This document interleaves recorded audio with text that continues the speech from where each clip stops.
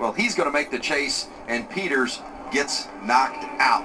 Kyle Busch with this restart on the inside. Haley on the outside. It's NASCAR overtime at Chicagoland. They're formed up nicely on that outside line. A big push, but then Reddick breaks to the inside.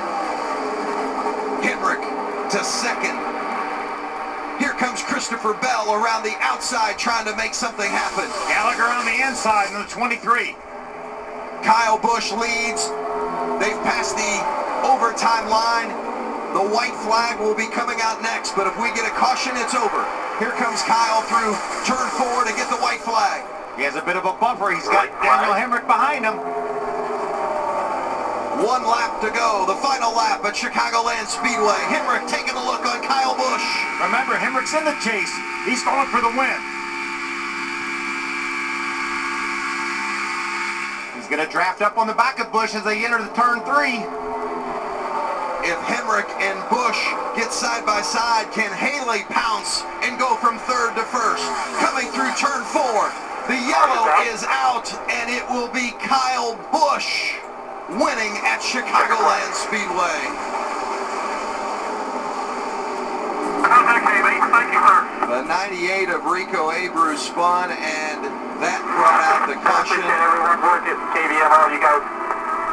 And Kyle Busch will win for the 46th time in his NASCAR Camping World Truck Series career. Daniel Hemrick second, and Cameron Haley gave it a heck of a run. Will finish 3rd. You could see the look on Eddie Turcona's face, the dejection for the crew chief of Cameron Haley.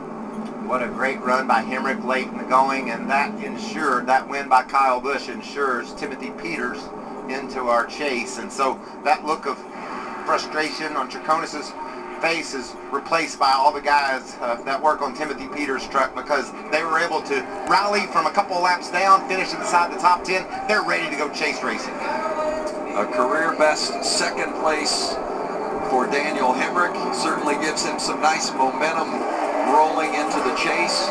But for Cameron Haley, so close, and yet so far. 3rd place for Haley. Never really got that chance to make that final run at Kyle the way he'd hoped after that final restart. There was fireworks on the track. Now there's fireworks above the track. 168th time that Kyle Busch has gone to victory lane in one of the 3 major series of NASCAR. So he's used to doing these burnouts.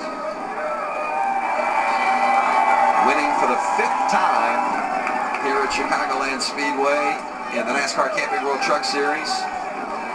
Won 4 times in the Xfinity Series here. He's also won in the Sprint Cup Series. I mean, this is his place.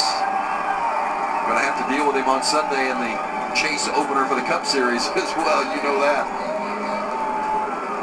You have to deal with him about every time he tees it up. Tip the cap to Toyota, the 11th win of the season for the manufacturer. There's Rico Abreu's climb from his truck, and this is what brought out the yellow. An eye on that 98. Here he comes as Self had gotten into some contact and then came back down the track and got into the right front of Abreu.